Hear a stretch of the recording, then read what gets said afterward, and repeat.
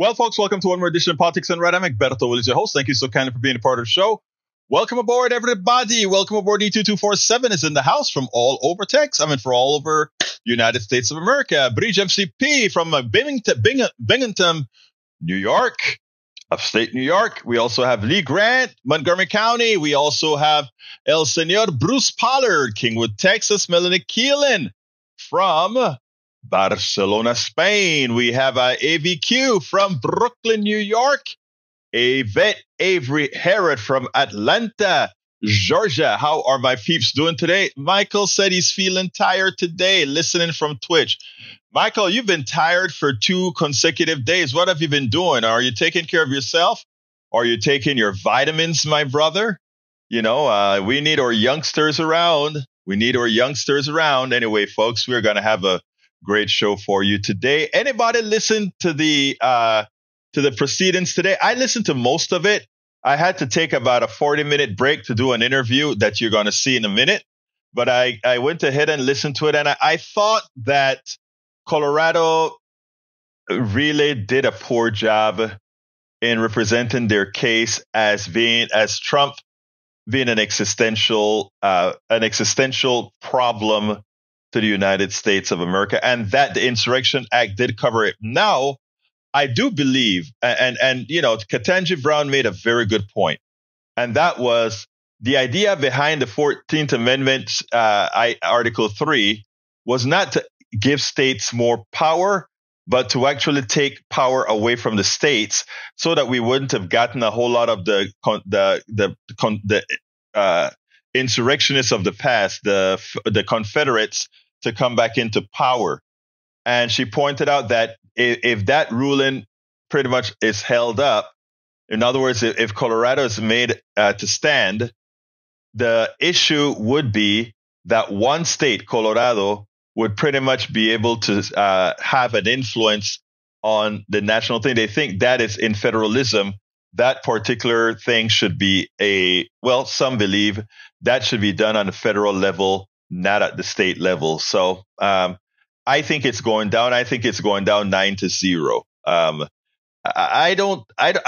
listened to a whole lot of stuff on the cases, on people who spoke before that. And somehow I don't think anybody made that case, but Ketanji, and I think the Chief Justice as well, and maybe Kagan made that point that, the idea behind the 14th Amendment was in fact to diminish state rights, and accepting that would in effect give states more power. I think I'm okay with it being going down. Now, that won't be the end of it, because you have people that are probably going to sue in federal court for Trump to be off all ballots. And that's the one that we have to take care of. SCOTUS handles CO lawyer harder than Trump lawyer. Yeah, I thought so as well. But again, what I think is that the Colorado lawyer to me sounded very ill prepared with some of the answers. I mean, I am no lawyer, but it seems to me like the Trump lawyer was so much better. The Trump lawyer seemed to me, that's just my opinion, but he seems so much better than what Colorado brought to the Supreme Court. So that said, I don't think that the arguments that you make in front of the judges really carry much weight. There are all these other submissions and stuff that they look at that I think holds a lot more weight than just these two guys and a woman going in front of the Supreme Court. Anyway, I have a fairly long video. So what I'm going to do is I'm going to go ahead and start it, and then we'll take it on the other side of this. So let's go ahead and get busy. Welcome to one more edition of Politics Done Right. My name is Egberto Willis, your host. Today we have a very special guest, especially in these times where these things must be considered, where they must be addressed. Ted Griffith is a 40-year communications and public affairs professional who has helped senior executives in business, government, politics, media, and nonprofits to deliver persuasive messages. As president of the Fixers Group, His team has managed issues in such sectors as energy, water and wastewater, healthcare, municipal and provincial governments, agriculture, finance, mining, and retail. There's not a place he hasn't touched. The firm is committed to bringing the art and science of persuasion to the clients in communication. Welcome to Politics Done Right, Ted. How are you doing today? I'm doing great, Alberto. Thank you for having me. This is a great opportunity. Actually, look, I must confess that I didn't get through the entire of your book, but I went through some of the synopsis, and it is a topic that we cover here at Politics Done Right, day in and day out. And having a book of this nature that itemized as it does, I think it is an excellent thing. So let's go ahead and start with your entry. Why did you write the book? Well, I'd say it was pulling beforehand. I want to let folks know, and I'm sorry about this. Mm-hmm. The title of the book that Ted wrote is "Arc of Theater of Lies." Correct? Theater of Lies. Theater of Lies. We live in a theater of lies. And isn't that true? You know, as I was doing the research on this book, because as a communicator, I was over the years just frustrated about how people were making decisions based on lies and information, and letting their opinions be based on lies and information. And this is the book I've always wanted to write. I've written a lot over many years, but I just wanted to spend some time and go, and certainly, the COVID pandemic informed part of this. Is that people were deciding not to get vaccinated, and and saying this, too much personal input in their lives, but this was causing people to die, and so people were making decisions based on lies and misinformation that are actually affecting their health. And I found lots more evidence of that in the process of writing the book. And so I gave it the title Theater of Lies because what I found is that the producers of lies and misinformation use the same tools that producers in Hollywood, television, and theater use. There's a villain. There's a problem that has to be solved. There's barriers to overcome. Then the stakes keep rising and rising and rising until nobody else but me or others can fix it. And those are the things that get into our, we're used to those stories and believing them. We go into a theater, we suspend disbelief, we enjoy the show. But it's being all around us now in how people are communicating with us, and they're using those tools to manipulate us. Now, let me first, let's go ahead. You're in Toronto, Canada right now. Yep. And living here in the United States, I know we are pretty close to each other, and we get cross national news, etc. I watch Canadian broadcasting ever so often, etc. But there is a certain cancer that has evolved here in the United States. I don't think you guys have ever seen it in Canada. Enlighten me if I'm wrong. I don't think we've seen it in most countries in the Western world. Well, I would disagree with you there. Thank you. I think that America is certainly can be seen as the crucible of it right now, and maybe most at stake. I mean, going into the 2024 election, democracy's at stake. I mean, as a Canadian, growing up, and I was around American influences all my life. My father worked for an American corporation, American news coming across from Buffalo all the time. The thought that democracy is on the ballot in America in 2024 is astounding. But it has come into Canada. It has come into the UK. Look what happened in Brexit, right? Where it was the yes side and the no side there were passing lines back and forth to manipulate people. So no, it's not. I mean, so in other words, you're telling me it's much more prevalent than I would see it. Living in this morass here in the United States, it just seems like it's all encompassing. From your research, I think you're telling me that no, you're seeing this, or you've seen this all over. It's all over the world. Absolutely all over the world. I mean, and one of the problems is you get from the theater of lies to the rule of lies. Mm-hmm. And that's what you've got in China, and you've got in Russia and other areas where... Explain the difference. I think that is a very good concept that you just gave there. The differences that you just pointed. The theater of law, the rule of lies. Well, we live in a theater of lies today. And that is that so much of what we see is a lie or misinformation, and is produced to manipulate us. But when you get into the rule of lies, that means if you challenge the lies, you go to jail. And that's what happens in China. That's what happens in Russia. In Russia, for example, with the Ukrainian invasion, the war in Ukraine, Putin passed a law that said you couldn't use the term war. War. Yes, I remember that. Mm-hmm. Okay. In China, the first doctor that found COVID-19 was put in jail because he talked about it. That's what I call the rule of lies. Okay. So when literally you go from, okay, we're being influenced by lies, which is where we are now, to saying, no, this is the truth. This is what you say. And if you don't say that, you go to jail. That's the rule of lies. Now, interestingly, like you said, you're looking in from Canada to the United States. And I think you just said, and I'm going to go back to the tenet of your book in a second, but I want to get this straight. You've seen this migration of this excessive amount of lies and misinformation starting to migrate across the border as well? Absolutely. And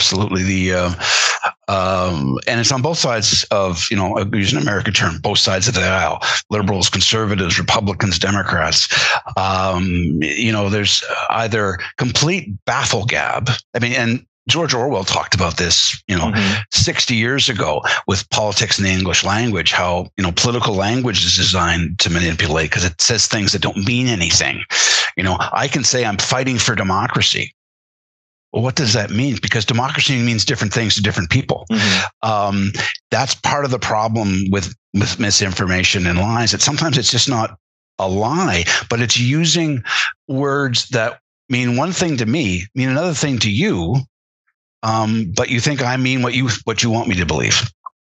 That's part of the problem that we're dealing with, is that here we've got a sort of our opposition or prime minister in waiting. He may feel he is, calls Canada broken. Mm-hmm. Yet every poll, every survey, every study shows Canada among the 1, 2, 3, or 4th best country in the world. Right. Well, if we're broken, we're doing pretty well. Are there things wrong that needs to be fixed? Of course. But that's what lies and misinformation do. They take something and I call it, it's like, this is how hyperbole works, right? I say something's broken. I say things, and if they're broken, they're either broken or fixed. That's binary thinking. And that's what we get a lot of now, a lot more of. And we saw it in COVID-19. We had our own trucker convoy go across the country and surround our Parliament Hill for 3 weeks. I remember that. Yeah, that was worldwide news. Based on misinformation of COVID, based on misinformation of even how our political system works. They wanted our governor general to throw the prime minister out, which she actually has no power to do. No, there's no legislative power in the world like that. So for in Canada, so lots of lies and misinformation, and a lot of it comes down to, again, it's a signal that you're being lied to, or at very least manipulated, when somebody presents you with binary options. This is right, this is wrong. This is left, this is right. This is vaccines are bad, vaccines are good. We need to get into more of understanding and debate, and be able to debate on nuances, on in the gray area. And now I'll say it's on both sides of a call this left-right thinking binary, is on the left, if you bring something up, you get into cancel culture. Oh, you can't talk about that. So you get canceled. On the right, you get ostracized and beat up and doxxed, and all sorts of terrible things can happen if you dare to ask the question. To ask the question. It's like, I kind of feel like we live in a world where there's a matriarch or a patriarch sitting at the head of our family dinner table. I think there is. But before I get into that, because I want to explore these things with you. But before we get into that, I want to get some of the context of your writing. Yes.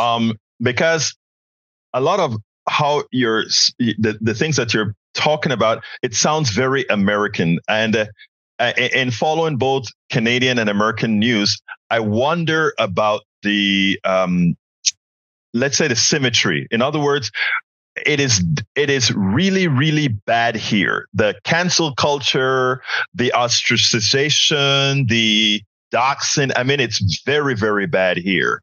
I haven't seen that at least reported in Canada. So I guess I'm asking if is your book, let's say, mostly for this major audience here in America, which I think suffers at this point in our history most of that problem? Well, I'm going to go back to the fact that America doesn't suffer most of this problem. It is everywhere. I cite Canadian examples in the book. I cite American examples, British, Australian, Chinese, Russian, Japanese. There are this issue is around the world. Let's not forget that in 1944, Japanese people died for their emperor, because they believed he was a god. Right. Correct. Yes. So that's how we got kamikazes and everything else. Right. Okay. That's a belief in a lie. Very true. Right. Absolute. Where that cost millions of lives. Right. So it's not an American problem. I think Americans have gotten better at it. Mm-hmm. Like there's a line repeated in the book that simply says lies work. And when people think there's a conspiracy theory of people getting together and doing plans, they go, no, they just know that lies work. And in the business world, in marketing and communications, if something works, you repeat it. Why invent something new? Why, if lies are more effective than truth to get people to persuade to do what you want them to do? Why is that? Well, the key that I found is that I put lies and facts in the same bucket. I call them proof points. Okay. Because they play on our biases. They play on what I call emotional resonance. So if the speaker, whether it's me or a presidential candidate or a business person, is talking, and that what they're talking about resonates with you emotionally, the proof points you use, whether it's lies or misinformation or facts, that it simply confirms the decision you've already made. That's there you go. Key is that we don't use facts to inform us. We use facts and lies to confirm what we already believe. Now, I want to postulate something. Have you ever heard of the Powell memo? Yes. Is that the It's a memorandum written in the 1960s by American justice. I think he was the lawyer for the Chamber of Commerce here in America, and he eventually was ascended to the Supreme Court as a Supreme Court justice. But the idea behind this memo was that progressives were taking hold in America. People were getting smarter, wondering why the business world could have so much power based on what the average American citizen does. And the idea was that the schools, the institutions had to be infiltrated to make sure that we didn't turn against business in effect. So it was a pretty long letter that pretty much got implemented in the United States. The formation of the Heritage Foundation, the Cato Institute, and a lot of these other think tanks that give plausibility to what I think you would justifiably call lies. And I guess what I'm saying, it seemed to have come from you asked why the lies, or I asked why the lies. It seemed to have always come from the corporate perspective. In other words, to use our intrinsic vulnerabilities and otherwise to make their points. Your thoughts on that? Well, it's true. I mean, in the business world, we simply call it market research. What are the points that are going to engage people? And my most simple example is if I am selling home alarm systems, I think I'm going to talk a lot about rising crime rates. Exactly. I mean, you nailed it. You nailed it. Yeah. So, and they're rising in your neighborhood. So if I'm living in Toronto and I'm trying to sell them in Toronto, I'm going to talk about Toronto statistics going up, and or things that look like Toronto that maybe aren't true. And so it's a long established pattern. There's no question. And I do say because it works, and it's not so bad if somebody's selling home security systems. Mm-hmm. It's not a bad thing to have a home security system. And if I get a little manipulated by thinking crime rates are rising, it's not a crime. Okay. But if I'm choosing my government, mm-hmm. If I'm saying that, I'm not a racist, mm-hmm.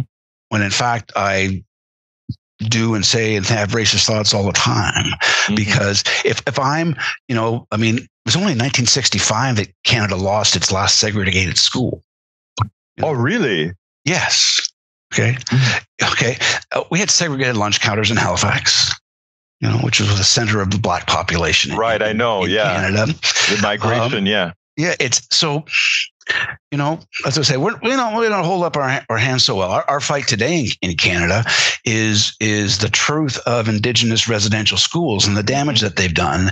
People that have the children that died in them, and how many died, and what's true and what's not true. And they're literally, papers written on all sides of this argument. So we were still there, okay, based on the fact that race, which is also a lie, okay, it's a human construct that we've created, okay, that says, and that goes right back to the 1452 with an author who talked about how Africans were basically degenerates, right, and needed Christian help to save them.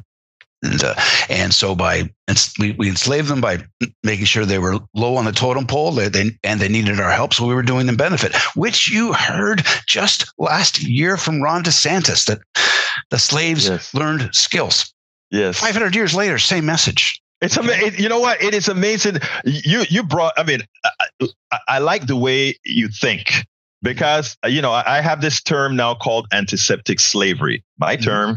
Mm-hmm. Antiseptic slavery. I like where I said we're all slaves now. It used to look like me, now it looks like all of us. We're all slaves to the corporate state, the corporations. And I give in a couple of my books, I give the examples why I use that term. Now, I think in you pointing out and tying DeSantis to a 500-year construct, it's powerful. And I think it's essential that we see these similarities, how it has migrated up the fault, and actually a book like yours that distributes and exact how lies happens. I think it is what we need right now. So please, thank you for that, because the book has 3 parts to it, and because it's called Theater of Lies, I called them acts: Act 1, Act 2, Act 3, like a 3-act play. And the first act was actually what I started with, which was simply the question: why do we believe lies, and why do we repeat them to others? Those 2 fundamentals. And I go back to, the book starts with the first chapter is, in the beginning there were lies. And let's talk about, Adam and Eve and the tree of knowledge. Don't eat from the fruit of the tree of knowledge. And the serpent, the devil, saying, you should have that apple, Eve. Okay. If there was ever a clearer message that says, don't have knowledge, call something the tree of knowledge and say, don't eat from it. And then if you do, you're cast out. Right.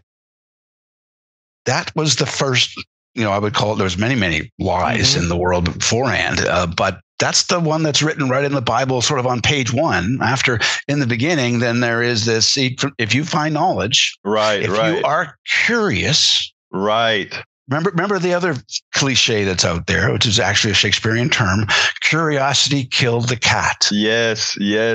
All these messages from the Bible to Shakespeare to others, which says, don't ask questions. That's dangerous. Okay. And it's the people in power, or people trying to acquire power, well, now I've gone past, not even just don't ask questions. if you ask questions, you're gone. You're out. Okay. That's the fracture you're seeing in between the Republicans and Democrats in general in the United States, and the fracture you're seeing in the Republican Party between the MAGA Republicans and the so-called traditional Republicans is how dare can you question these things? But it's because, I even start with the fundamentals, which are, some people call them benign lies, but I call them they're teaching points. I just bring this up that we're all brought up with this fact that, the sun rises in the morning and it sets at night. Okay. You see it every day. It's on our phones. It's on the newscasts. Sun comes up now, sun comes down there. Yes. But that's not actually what happens. Right. It's a rotation of the earth. Yeah. Our position on the earth rotates away towards the sun and then away from it. Okay. Right. Now, I'm not saying that we need to stop saying sunrise and sunset, but it's a teachable moment to say what you are seeing may not be true. Because we get this all the time. Well, I saw it for myself. I've been to Africa. I've seen, the slums in Africa, and they're poor and they're starving and they're ignorant. And, why would you want more of them here? I've seen it myself. Well, that's not necessarily true. Okay. Just because you've seen it doesn't make it true. Okay. So another thing that we do is we take a single point of data, even something that I've seen or something that I've read, and we use what I call silly putty logic. We take that and we stretch it all the way across. Remember that silly putty toys? Oh, yes. Oh, yeah. So we stretch it to fit a point. And part of that problem is where our traditional media comes in. And that is because what traditional media does is they don't talk data, they talk news. And news is something that's by definition rare. It's dog bites man is not news. Man bites dog is news. Right. Now, just because a man bites a dog doesn't mean that all men bite dogs. Right. And this is what happens in the mainstream news. I saw it, we saw it in the most pertinent time was when I was writing the book, was when vaccines were coming out for COVID. And if there was any adverse reaction to a COVID vaccine, the news was right on it. Right. Okay. Now, and the people go, there's problems. Well, if you know which I have worked in the healthcare industry and know the protocols, is that if you take a vaccine, any drug for that matter, and have some sort of reaction, that is reported to, in your case, it would be the CDC and and your health authorities. Here it would be Health Canada, and it's investigated. And even if if you had a vaccine and you slipped on a piece of ice and fell on the ground, that would still be reported as an incident based on the vaccine. And then there would be a complete report that say, no, the vaccine didn't have anything to do with this. So, but that's a long, involved discussion that doesn't mean black and white. Somebody had a vaccine and had a bad reaction. Look what happened with, I'm a Buffalo Bills fan. Right. Grew up in say the Toronto area, and cheering for the Buffalo Bills is in my DNA. Well, you remember last year when Damar Hamlin in that football game in Cincinnati, he got hit. Right. And his heart stopped. Yeah. Twice. Eventually saved. Well, while he's on the field, everybody's got their phone now. Okay. Everybody's got their computer and internet access in their hand. Already starting to tweet, this is because he had a COVID vaccine. It was a myocardial infection in his heart that stopped it. And that was Marjorie Taylor Greene tweeted that. And the next day on Tucker Carlson's show, they had a doctor come on and talk all about this. Nothing to do with that. It was what was discovered later, because medical diagnosis takes a little time, folks, that if you get hit, and it happens with soccer players and football players, if you get hit in the helmet or a soccer ball right here in the heart, it can disrupt your heart rhythms to the point of causing it. Just it's the right force at the right time in the right place. At the right beat, yeah. At the right in between the beats, all these things can happen. And so that's what actually happened. But meanwhile, 10 million retweets of Marjorie Taylor Greene's "Got to investigate the vaccines. That's what's caused this death, this on field." Right during the instant happened. So it's that, it's silly putty logic. Hold on the third one, because I want to expand on what you just said, which is such an important part when you brought the media in. I want to mention two incidences here in the United States. One that could have had national implications on who win election, etc. The birther movement in America. It didn't matter where Obama was born, given that his mother was an American.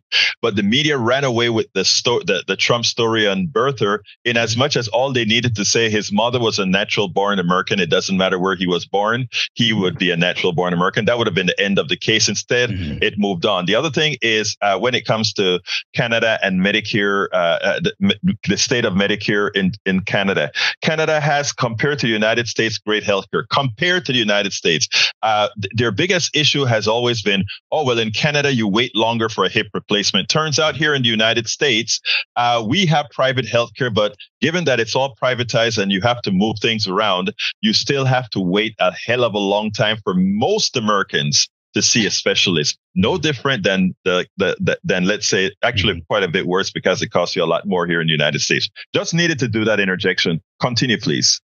Well, and and Canada's taxes rates are higher. They're comparable. We're comparable. When you actually get down to how much money we end up in the end of the day, you have lower income tax rates in the United States. Some states have no income tax at all, et cetera. But guess what? They have higher sales taxes. Right. And you're paying for it in other ways. And America has some of the highest costs of healthcare per capita in the world. Yes. With the worst outcomes. Exactly. Okay. Exactly. Is our healthcare system perfect? Again, nothing's perfect unless we go back to this binary thinking. It's right or it's wrong. It's broken or it's fixed. No, the world moves forward in the gray. And how do we fix it? How do we make it better? And that's what happens with lies and misinformation. Also, they close down thought.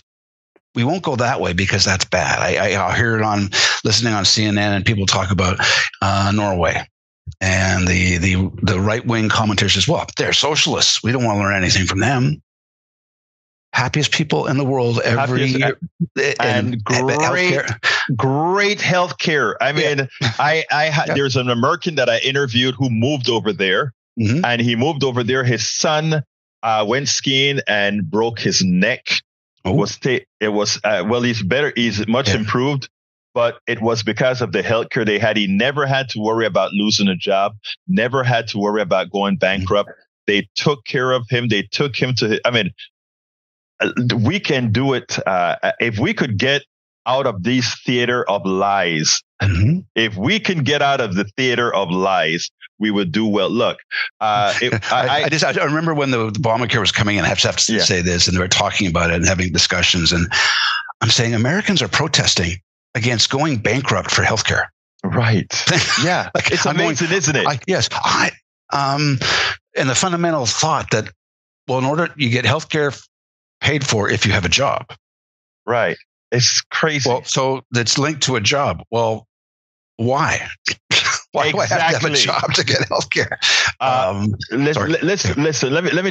Let me just say this. I mean, it is great to have somebody from outside of the country who's under these different programs be able to say this. But, I've been having so much fun talking to you that we've actually let time go by. So here's what I'm going to ask you, Ted. First of all, I'm going to ask you to tell me whatever you want that I should have asked you that I didn't, about your book, about anything, so that we can close out.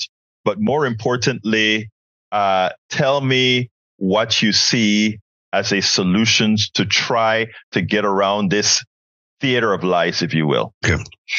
Well, using the theater of lies metaphor, the lie producers are not going to stop. It works. It has worked for hundreds of years, and it's only getting more so. So the solution is to become a better audience. Okay, a more critical audience. The fundamental way to take care of this is to pause, take a step back, and be curious.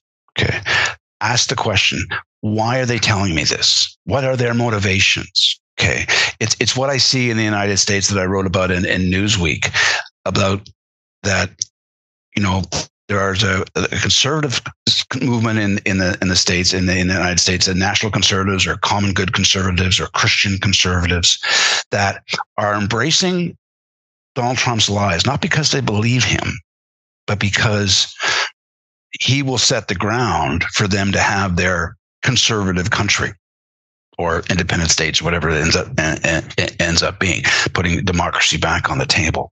That people, you've got to spend time to understand not just that people are lying to you, but understand the why of the lies, because they're done with purpose. And once you get into their motivations, you can sort of check that emotional resonance pack for just a bit. What I ask people to do, I said it's very easy and yet very hard. Number one is park your biases, park your ideologies. Just take them and just park them, put them to the side. Say, don't worry, they're safe. They're still there. They're not running away. You can have them back whenever you want. But just for a second, park them. Okay.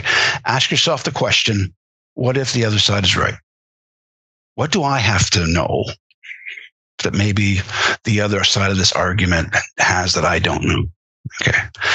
Park that for a second, take that pause and be curious. Because between your curiosity and your imagination and that kind of diligence, you become a better audience member. And then you have what I call the third C. First of all, you got to care that you're being lied to. Secondly, you got to be curious.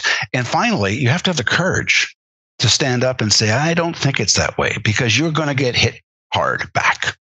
But courage is important. So that's in a couple sentences, what the book is about is to help people, give you the tools, both as individuals, organizations, because there's companies and organizations that are spreading lies and misinformation. They don't even know it because they believe the lies they're telling. I'll go back. I don't know how much time I got left, but the chocolate industry.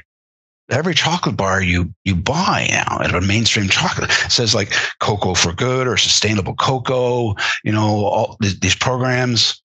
Well, guess what? The people who are growing the cocoa make $3 a day. Mm-hmm. They can't afford to buy rice from what they sell the cocoa for to feed their families. So, I'm sorry, Nestle and Roundtree and Mars, it's not sustainable. Okay. That's not, you're fooling yourself or you're fooling them. Now they've got to think of fair trade cocoa, which is higher price, et cetera. We go, well, that's 1% of the market.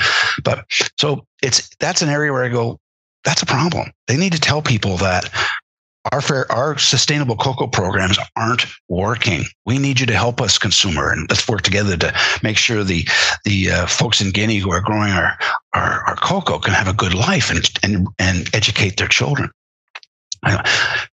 The point of the matter is you've got to park your biases. Corporations have to look to themselves and say, what misinformation are we putting out there? Let's look at ourselves. And as a society, we have to raise a generation of curious children who are encouraged to have lifelong learning. So our school system is set up to create workers, not create thinkers. Mm-hmm. But here's the problem. I go back just to the people who say, well, no, we have to create these workers. When the child going into kindergarten today comes out of high school or, a 4-year college, none of us know what the labor environment's going to be, the workforce needs are going to be 13, 15, 16 years from now. None of us know. Let's just go back 16 years. Between the internet and social media and digital media and computer technology, we weren't training our kids then to do that. You need to train thinkers who are able to adapt into these new environments. So that's important. If you're trying to raise workers, you can't do it the way you're doing it. You got to raise thinkers. And thinkers, okay, let's go back to that tree of knowledge. Right. That's what the authority doesn't want. Exactly. Donald Trump doesn't want people to think. Exactly. And doesn't want Ron DeSantis. No debates on critical race theory. Dumb title. Dumb title. Whoever came up with critical race theory, it was obviously an academic, and then other people took it on and used it. Come up with a better name. It's like when the left took on the term woke. Good black term about being black slang about being a black children, being aware that when you're around police, be aware that they're going to treat you differently. But, the left took it and made it their own. And then, of course, it was easy because since nobody knew what woke really means, we could stamp the meaning. Yeah. We could stamp the meaning and say, I'm anti-woke. Mm-hmm. Now it's woke, anti-woke, and nobody knows what any of it means. Okay. Yeah. We get back into labels rather than reality. So that's what education could do. Curiosity can do. And I think the last thing is if somebody ever gives you a word that you don't understand, that you have to look up. First of all, that's good. You're looking it up. You're curious. Yeah. Like somebody talked about illiberalism and, and the term common sense conservatism. I have to look these things up because I don't talk with my friends and my associates and my colleagues, my clients, these terms. If I've got to go look it up, somebody's trying to get something by me. Okay. Sure. And the use of language is a very powerful tool to manipulate people. Well, that's my business. Though I believe I'm trying to persuade people for good, and for them to be independent thinkers, not ideological on either side. Ideology is a killer of curiosity. And that's why I promote this message to all sides of the argument. Ted Griffith, author of Theater of Lies. Thank you so kindly for having been on Politics Done Right. Appreciate it. I look forward to hearing the broadcast. Man, I tell you, I could have spoken to that guy for forever. I mean, the conversation just kept going. I wanted to finish listening to the Supreme Court. So after we got through the interview, we had a little back and forth for a while. And I said, I got to go check this other stuff out, So I kind of cut it off to get that done. But yeah, how do we feel about Tucker Carlson in Russia? I will echo what Nancy Pelosi said. He is Putin's useful idiot. So let's see how that goes. In fact, there's people that came on to the program. I think it was, I don't remember which one of the MSNBC programs last night, that this person who speaks Russian said that they pretty much make a fool of him on Russian TV in Russian. So while he may think that it's all great, that, they're loving on him, they look at him as exactly that, a useful idiot. So that's what he is. Anyway, folks, I got one more video to show. We are at 46, 47. So let me go ahead and do that now. It's about Nikki Haley, and then I'll be right back with you guys. All right. Nikki Haley came out strong against Donald Trump as she finally started to up the ante. Well, she's been doing it now for a couple of weeks now, right? Here, she hits Biden a bit. But if you really listen to the undertones, this is pretty damn tough on Donald Trump, and pretty much as tough as you can get. And it probably got under his skin. Check this out. We'll take it on the other side. Let's look at this not from the context of him personally. Let's look at this as a leader and a president. You have 70% of Americans who have said they don't want Joe Biden or Donald Trump. Why are we doing this? Why are we allowing ourselves to have two 80-year-olds who can't serve 8 years, who both are diminished, whether it's in their character or in their mental capacity? Why are we doing this? We deserve better. America deserves better. I voted for Donald Trump twice. I was proud to serve America in his administration, but he is not the right person to lead us going forward. That's a fact. And I think you look at these court cases, you see how he's acting. All you had to do was see how he acted after I got 43% of the vote in New Hampshire. He was upset because he thought I was going to be down 25%. He threw a temper tantrum. Why? Because he wasn't controlling the situation. But he never talked about the American people. He never talked about the out of control spending and inflation. He never talked about how we were going to get kids reading again. He never talked about the border and the lawlessness. He never talked about the wars that were happening. He just talked about himself. That's the problem. This isn't about Donald Trump. This is about where we go in America. And I say this to Republicans everywhere, is that, look, we know for a fact, if he goes up in a general election, we will have a female president of the United States. It will either be me or it will be Kamala Harris. But if Donald Trump is named the nominee, Joe Biden will win and Kamala Harris will become president. That is a fact. Every one of those polls, your poll, CNN, shows that Donald Trump barely is within the margin of error. I defeat Biden by 13 points. You look at the two polls that came out before, Quinnipiac and another one. Donald Trump lost to Joe Biden by 7 points. Okay. There's a reason Democrats want to run against Donald Trump. Now, look, since this has occurred, Nikki Haley in I think it's New Mexico has lost to none of the above. But I don't know if that really matters. I want to see what she does in South Carolina. I want to see if the numbers change. With what's happening with Donald Trump and the other things that may occur, we'll see. I have a feeling that she could get some traction if Donald Trump takes a hit this week when it returns about the immunity, or rather, if he goes to the Supreme Court with the immunity thing, and somehow they immediately come back and say, we're not going to touch it, because then he's going to trial. So Nikki Haley does right by just hanging in there. She probably should remain hanging in there, because there's a good chance, who knows, things could change. And in that little piece, I said New Mexico. I think I really meant I should have said Nevada. It was Nevada where it is that she had issues. Anyway, let's see what my peeps are saying here.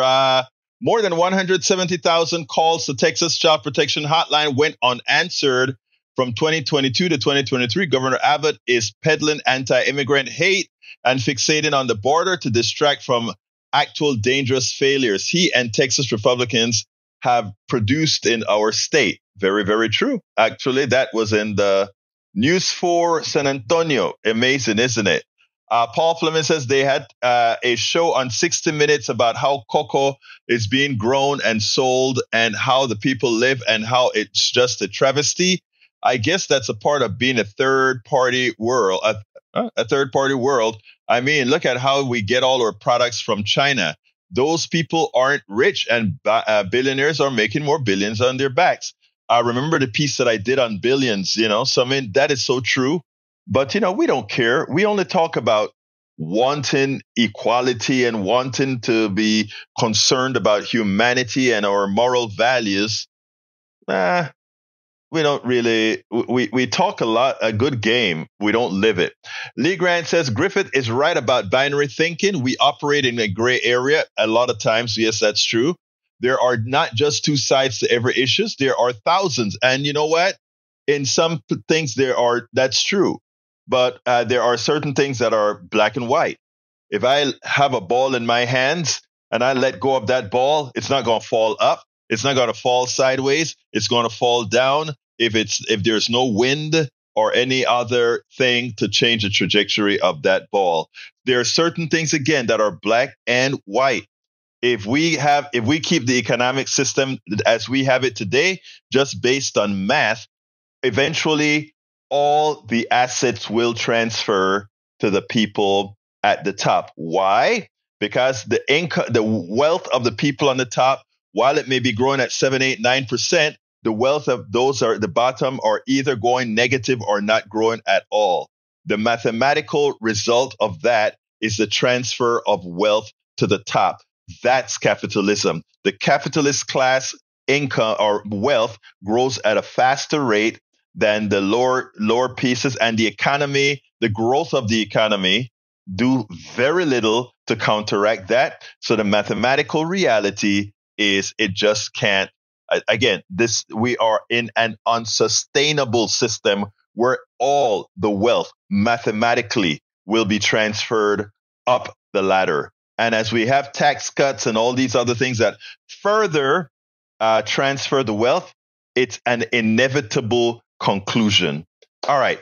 Just in, Special Counsel Robert Hur has released his team report on the investigation into the mishandling of Obama-era classified documents at 2 locations connected to President Joe Biden. CNN is going through the document now and will post update. The investigation found Biden willfully retained and disclosed classified military and national security information, but he will not face Senate charges. In the report, Hur noted that Biden cooperated with the investigation and returned the classified documents once they were discovered, noting the significant differences between the case and the one against President Donald Trump, who was charged last year in retaliation to his handling of classified documents after he left the White House.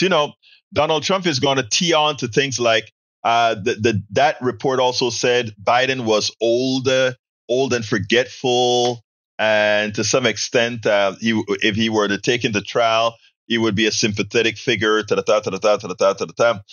That is a more damaging part of that report, as I can see. It makes him look like a forgetful old man. That's what the report look, and that's what is going to be. The right wing is going to go berserk about that. It's all the ads are already written for that. That said, let Donald Trump keep bringing that up because it allows us to contrast all those classified documents in the bathroom, all those classified documents on the floor. Again. I wonder which one is worse. Now, that said, I think the report is damaging, especially the part that talks about Biden's memory and forgetfulness, or however it is that they cloaked it. I didn't like that. I kind of believe that it is clear it was written by Donald Trump's appointee. And since the Biden administration didn't remove the appointee, that's what you get. Yep, White House lawyer is fighting that. 307 pages, and you had to add person opinion. Yep. Bruce Pollard, they will lose the older people's vote. I tell you what always concerned me, Bruce. I don't see how old people had ever been voting for Republicans when they have always been damaged by Republicans. It drives me crazy. But then again, some women vote for Republicans. And these are people who take their rights away and treat them like less than. So, what's the answer? So what I'm pegging on is what we do here. And that is keep on informing, educating, and so forth. When I bring guys like Ted Griffith, one of the reasons I bring him is so that we can self-analyze. And that's what we do. I guess we have our spammer once again. When people put messages like this into live feeds, I don't know why they do it, because it doesn't work and nobody looks at it, Nobody really looks at it. All right, let's see if I missed anything here. Oops, I messed up referring to Tom C instead of Mike Csack when I posted Eric H. Why do you Tom C, Lee G, Tom C? Oh, E2247, you're funny, my guy. I apologize to you, Tom C. I didn't see Tom C in the house. Did I miss Tom C being here? I didn't see Tom C in the house. And, I like to make sure and salute everybody. Anyway, we're at the end of the show, folks. I really want to thank you for being here. And you know what I do at the end of every show? I try to get folks to subscribe. So if any of you are new here that have yet to subscribe, please consider becoming a part of our PDR Posse. There are many ways to join our PDR Posse, and it starts by going to support, or rather politicsdoneright.com/support. I repeat, politicsdoneright. Hey, Tom C is here. There you go, Tom. I see you. Go to politics. I didn't get a limericks. I love you. I love my limericks, man. Bruce Pollard says women need to rise up and take their place in the world. I agree, and I'm pretty sure Bridge MCP would shout from the sky and say that. I think women at this point in time is what we need, right? But anyway, please visit politicsdoneright.com/support, politicsdoneright.com/support, and find one of the many ways we have to support the program. And how are those many ways? I'm going to throw that onto the screen since I have the screen here. Those are the different methods that you can use to support us. You can support us by Patreon, by subscribing to our YouTube channel, by subscribing to Substack, shop at our store, buy our books, everything. It's all right there. But anyway, folks, please support the show the best that you can. You can also go ahead and subscribe to our newsletter. It is free, but I'm asking you to please. I went ahead and I put up the shipping version of our new book on Substack. It's called it's amazing when you have all these things in your mind. It's okay, which book am I talking about? I'm talking about Tribulations of an Afro-Caribbean, Afro-Latino Caribbean Man. Tribulations of an Afro-Latino Caribbean Man. That's myself. Please take a look at it. Though anybody who is a paid subscriber of our newsletter can read the book right there online. And how do you become a paid subscriber of our newsletter? It's politicsandright.com/newsletter. And again, it's easy, right? It's like buying Politics and Right a coffee a month. Hey, I know we can do that. If we get 1,000 people doing that, I can get some help in here, right? But we need to get a lot of people. We're only at about 60 something, 70 people. I think we are at about 61 or so. Actually, is what we're at. We need to get, the reality is over 1,000, but to be really, really self-sustaining. But anyway, so please go ahead and subscribe to our newsletter if you are able to. politicsandright.com/newsletter. But he says, what's the difference with the newsletter, Egberto Willies? Oh, the newsletter is just the newsletter that comes out every morning at 5 a.m. And during the week, I may add about 4 or 5 different articles that I post. And like I said, it's a free newsletter. I just ask people out of the goodness of their heart to say, well, there's this free thing. I'm going to subsidize a lot of the other people who are reading this newsletter for free. So I ask people to go ahead and it's free for everybody. But again, if you every now and then I'll also have perks, Bridge, with the newsletter. I may put certain things under lock and key just to kind of give folks like, hey, check this out. If you're a paid subscriber, you get this. But you know how I think. I want everybody to have everything. But I ask those who are able to subscribe to the newsletter, politicsandright.com/newsletter. And when you go to that, it'll give you the option to subscribe. Tell your friends, please subscribe to this newsletter. We're out there doing good to society. Or you can subscribe to our Patreon or Substack, all these other ways that you can support us. Anyway, I got to get out of here. My name is Egberto Willies. This is Politics Done Right. And you guys know how I end this baby. I am what? Out. We spend a lot of time deconstructing the news, trying to parse it into a form that everybody can understand. We try to find those little nitpicks where it flies above the fray, etc. If you really like these videos that we do, I want to ask a big favor. Please go ahead. Number 1, subscribe to our channel. And number 2, please join if you can. Thank you so kindly for watching. Keep watching. Please remember to share. We must populate the entire internet with our progressive message, a message that we know is what most Americans say that they want. So help us, please join.